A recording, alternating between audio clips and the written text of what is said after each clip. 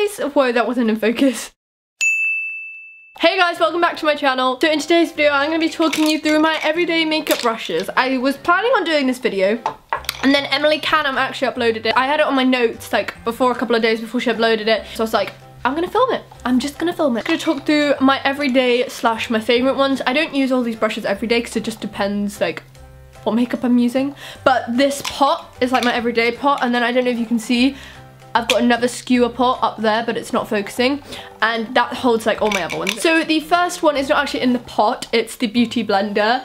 I got this off Sephora. For those of you in the UK, I think you can get it in Cult Beauty, Beauty Bay, and I think in some Boots, but I just got this one off Sephora because I was making a Sephora order. It is really, really good. I love it to blend in my foundation, to blend in cream contour, to dab in my concealer after I've blended it in with a brush. It is really, really good.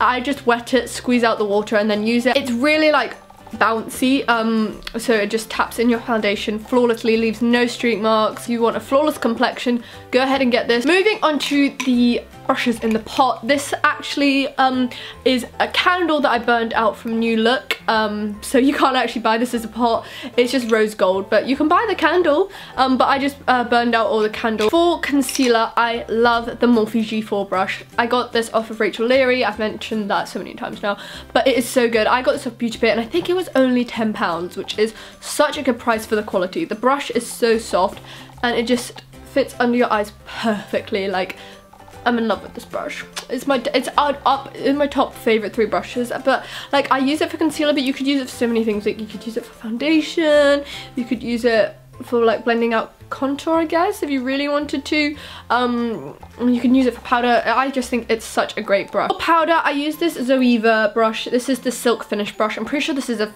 buffing brush, but I use it for powder because I don't like huge powder brushes. I just feel like too much product goes in places. I like a smaller and more dense one, so this one is perfect because I can control what powder's going where and how much is going on, whereas the big ones, they're not as dense and they're just huge, so you just like put it and it covers half your face.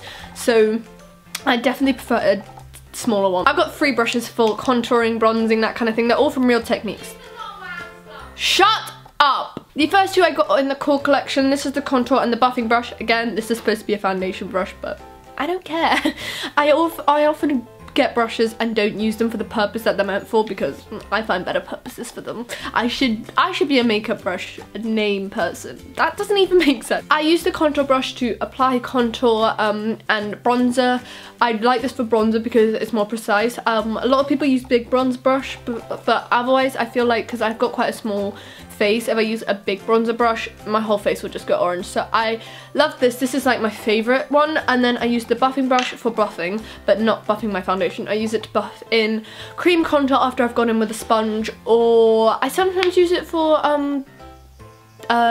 bronzing up, but most of the time I'll be using the contour brush. And the other one is one that I got on its own, and this is the concealer brush, but I use it for cream contour because I used to use a flat top brush, flat top foundation brush, but I feel like this is so much better because it's pointed and like thin. It just puts like perfectly in all the places you want, and the flat top one, because it's flat top, it's just kind of, it just made it a lot thicker. This is just more precise, so I prefer it. I have 2 more face brushes. The first one is a blush brush, and this is the Gleam Cheek from Zoeva. Honestly, this isn't my usual blush brush, but I can't find my Sigma one. I don't know where it's gone. I used the Sigma Duo Fiber powder slash blush brush. That was way too long, but I don't know where that's gone. So I've been using this one, and it just does the job. It applies the product well. It's not really much to say. I don't really have a pick for blush brushes. I don't like huge blush brushes because, again, my face is small, so if I use it, like, my whole cheek will go pink.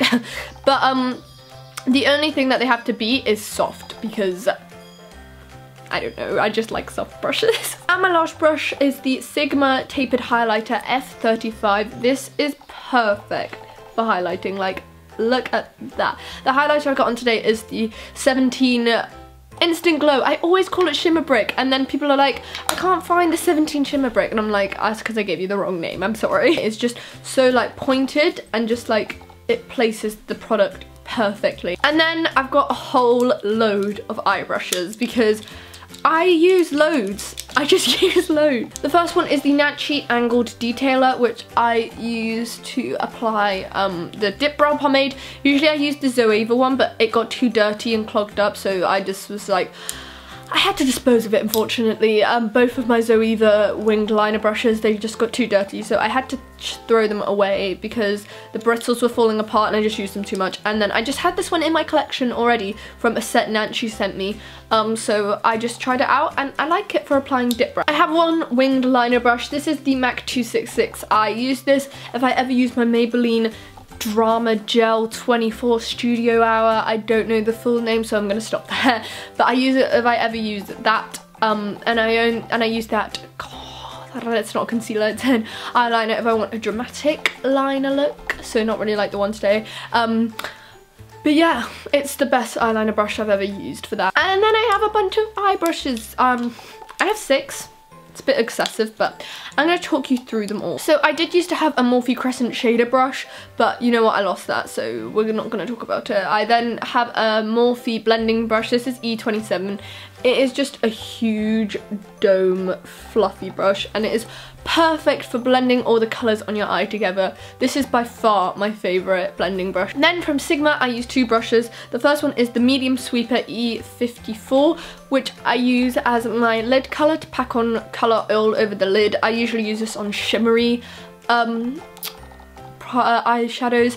And then I have the diffused crease E38, which I use to blend out my crease, and it's basically the same as the Morphe one but more pointed, so it's better to blend out crease. And finally I have 3 Zoeva ones. I have the Luxe I've called this wrong.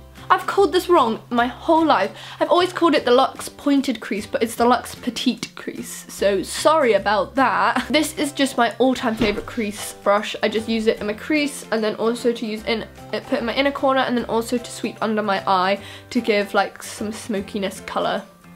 Don't know if that was the right terminology. The soft definer brush, which is just like a small fluffy brush. I just use this to like apply base colours. Like I usually apply a base colour to like set the concealer, so I just use it for that, and sometimes I use it for blending. It's just kind of like a really good multi-purpose brush. And finally I have the, what's this one, the Classic Shader, which is just a good flat top one, which I use in dark to pack on darker colours to pack on darker colours in the outer corner. And that is all of my brushes. I hope you guys enjoyed this video. If you did, give it a big thumbs up, and remember to subscribe if you haven't already. If you haven't checked out Emily's video, I'll leave her link in the description box down below so you can go ahead and watch that. And I will see you guys next time. Bye!